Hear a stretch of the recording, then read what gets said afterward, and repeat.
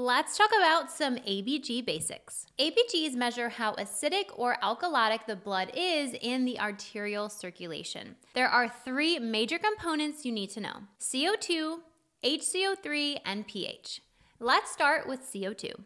This is carbon dioxide. The normal range for this is 35 to 45. Okay, now on to HCO₃, which is bicarbonate. The normal range for this is 22 to 26. The key thing to know is which one of these is basic and which one is acidic. The memory trick here is CO2 think acidic and bicarbonate think basic. Now, pH is the measurement of how acidic or alkalotic your blood actually is. The normal range for this is 7.35 to 7.45.